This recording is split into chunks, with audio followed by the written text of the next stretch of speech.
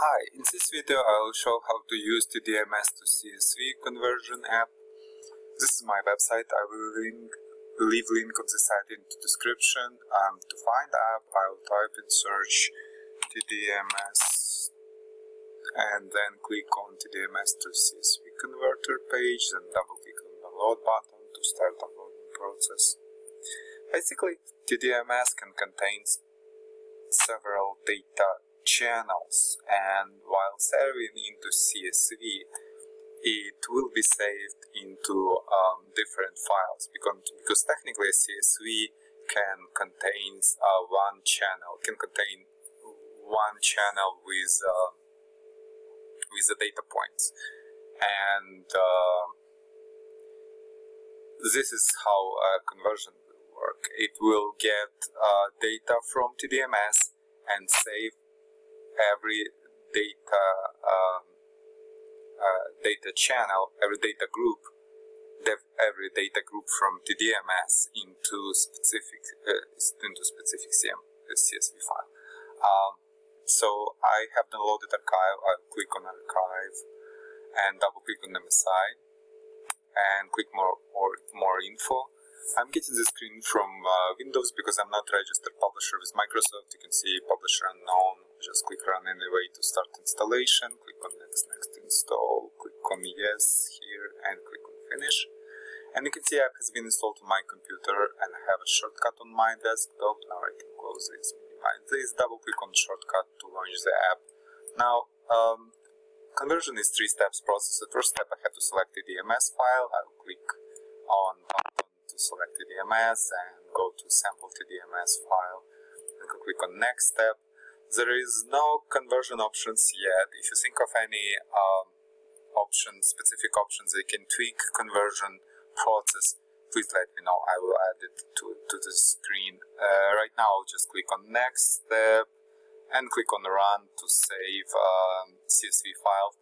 Now because as I said, Tdms can have different separate data groups, and the specific of CSV files, that CSV file can contain only one table or data table or only one data group.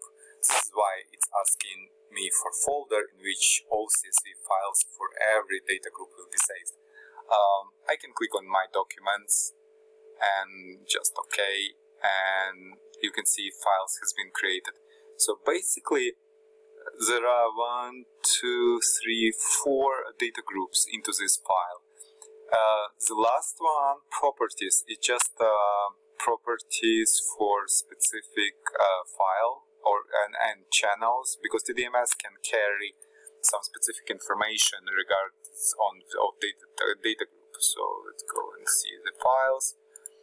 I created CSV viewer. It's similar app. I can open this file into Notepad, for example, right, and just see text in it, all data here specified, or I can open it into viewer, CSV viewer I have created. It's just a simple app that shows whatever is in CSV, and you can see all data has been saved for every group. And I can show you properties. What is properties file? It's just a simple key value storage for specific channel or for specific file. So yeah, basically this is the channel properties and this is the channel properties, and this is some file property. Depending on Tdms file, it contains this. But yeah, we have we can open another data file that we have. Simple one. Yeah, so basically that's it. If you have any questions, please leave them in the comments. Thank you.